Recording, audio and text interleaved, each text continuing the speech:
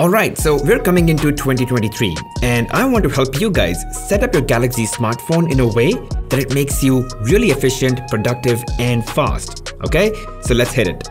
So the first thing is the home screen, and I've got a very minimal wallpaper. I will link it in the description below, so download it. And this is laid on top with 3 widgets and some important apps that I use.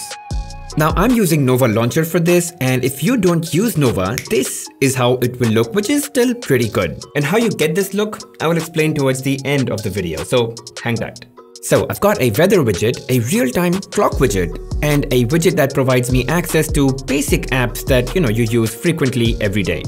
And additionally, I use WhatsApp, Slack, and Gallery a lot, so I simply pull them out from the app drawer.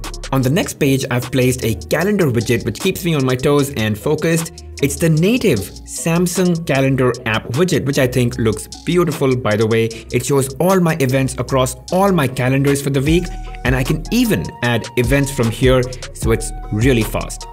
But I'm not so much of a calendar guy, I'm more of a to-do kind of a person. So I've got a Todoist widget here that tells me all my tasks that are due, and I can also just add a task really quickly from within this widget. And by the way, if you guys want to know more about how to use Todoist, I have done a video, I'll link it here in the top right corner, so you can check it out after this video.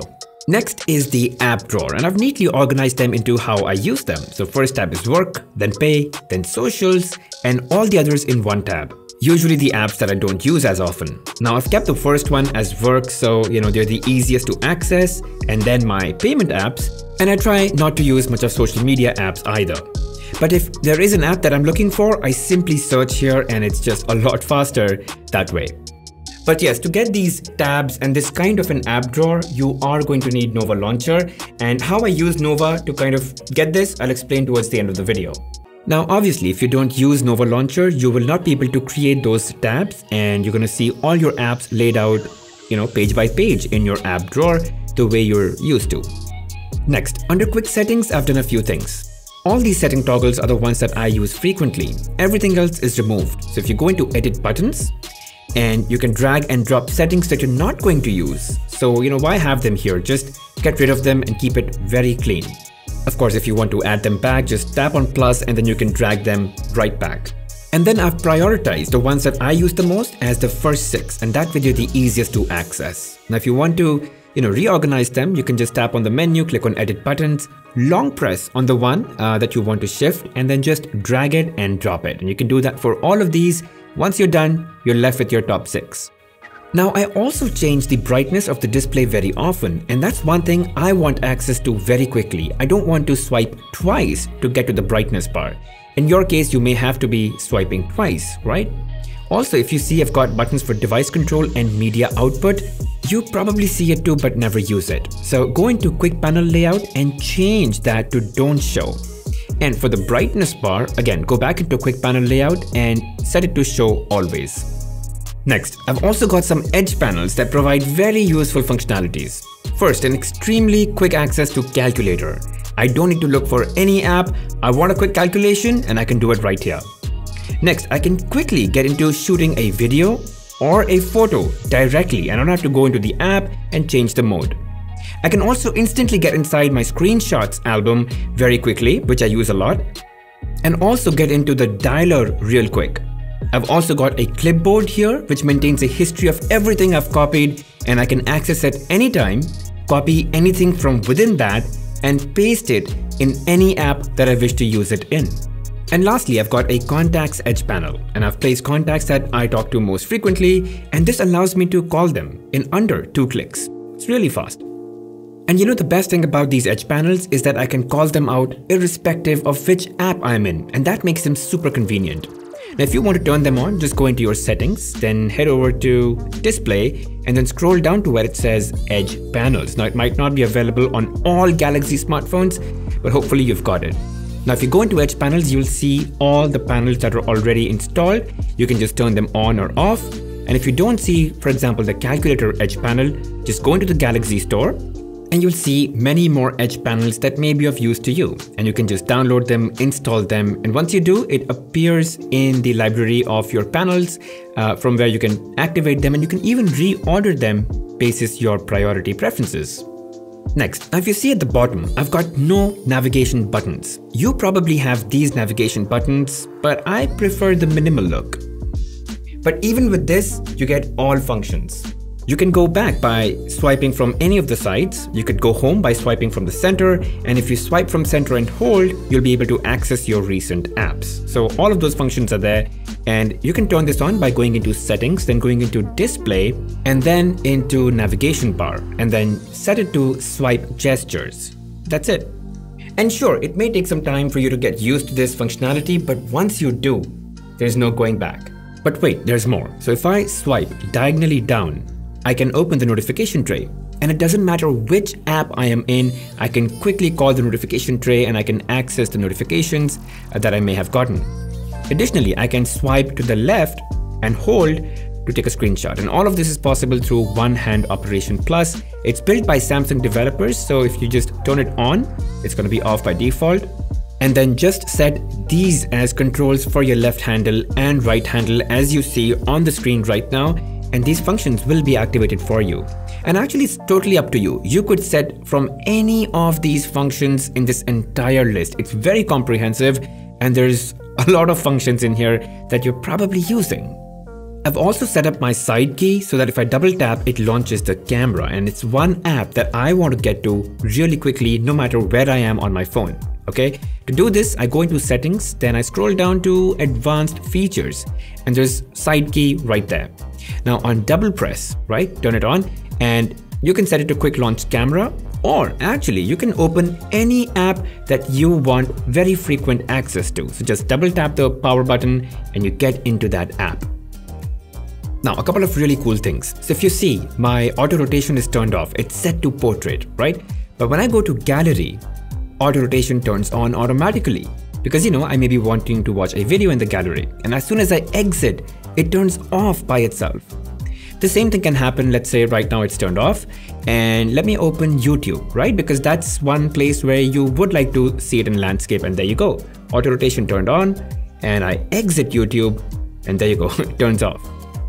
And I like to keep my phone on portrait because I don't like my emails or my phone dialer accidentally turning into landscape. And so this way, apps that require rotation to be turned on, my phone can do that automatically for them. And just like this, I have another one where location turns on for apps that require location access. And when those apps are not in use, my location is turned off, and all of this happens automatically. And so it also saves a ton of battery. So here you go. Let's say my location is turned off right now. You know, I'm not using anything that uses location. But let's say I go into Google Maps. That's when location turns on by itself. And once I'm done using Google Maps, it turns off automatically, saving me battery. So how do you do it? Go into settings and look for routines. Hopefully it's on your Galaxy smartphone. And when you do that, go into routines tab. And then if I go into auto rotate, you'll see that I've set some apps, which when opened will turn on auto rotation, right? If I go into auto location, I've pretty much set banking apps, food delivery apps, Uber or Lyft apps. When they turn on or when they are launched, my location setting should be turned on. And as soon as I exit them, it just reverses that setting. And there's actually a lot of these to discover. So if you click on the Discover tab, you can go through the entire list, and I'm sure you'll find something that's useful to you, okay? For example, there's one which, you know, it'll tell you when your phone's battery is fully charged. It's gonna do all of these things automatically. You could just hit save and it gets, you know, added to your routines. But if you want the one that I spoke about, auto rotate, just go into Discover, click on Best Media Experience, and then there's an auto rotate. Now within the apps, just go there and add apps that you want this to work for. So, you know, you can add your streaming apps, you could add your gallery, wherever you want your screen's rotation to be turned on for auto rotation, add them, hit save, you're all set.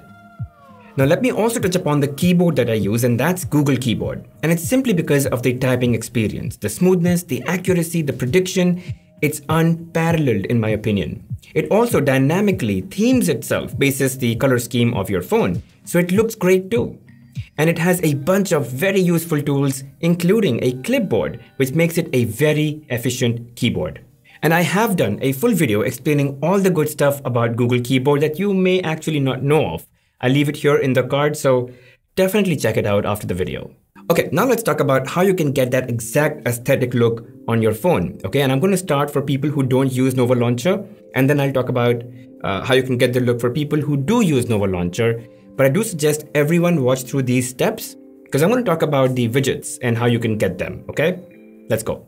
Okay, first make sure you've got all these 3 apps and you've got Apple for KWGT widgets. Okay, now if you're using a Galaxy smartphone, it looks something like this, right?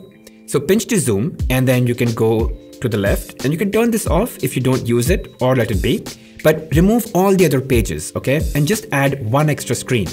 Now remove all of these widgets and all of these apps. Just long press on them and remove them. Then download the wallpaper from the link in the description and open it in your gallery. Then just tap on this 3 dots, set it as a wallpaper on your home screen. And then when you click on done at the top, you'll also get the option to choose a color scheme. Make sure you choose the one that I'm choosing over here and turn on apply palette to app icons. Okay, turn it on and hit apply. Now once you do that, your icons are going to look like this. Then touch, hold and drag the app icons that you use the most and just, put them outside so you've got easy access to them. And once we're done with that, we're going to start placing the widgets. Okay, so long press on the home screen, click widgets and then search for KWGT. Hopefully you installed KWGT widgets and then just hold and drag the widget outside. Okay, and resize it to that, weather size that you saw. And then you can repeat this process for the clock as well as the app shortcut widget. Now from here on, it's really simple. Just tap on the first widget and search for 097. Okay, and if you've installed Share KWGT widget, you're going to see that widget as a search result. Tap on it, go into layer and increase the size just so that, it fits the widget size. And then if you go to the home screen, it nicely fits there. Now do the same thing for the bottom widget, but you search for 020 this time. Again, another widget in the Share KWGT widget pack. Yeah, there you go. Tap on it. Now, if it looks a little small, you can increase the size and we don't need that text at the bottom. So just let's delete that, go into layer, increase the size so it fits, edge to edge, hit save and that's it. And for the clock widget, just search for 00133. And if you've installed Apple for KWGT widgets, that clock widget will show up. Hit save, go out and there you go. That's it. Now for the calendar and the to-do widget. So long press on the home screen, click on widgets and search for calendar and scroll down to the long calendar style and take it out. Now you can increase its height so that you've got more calendar events.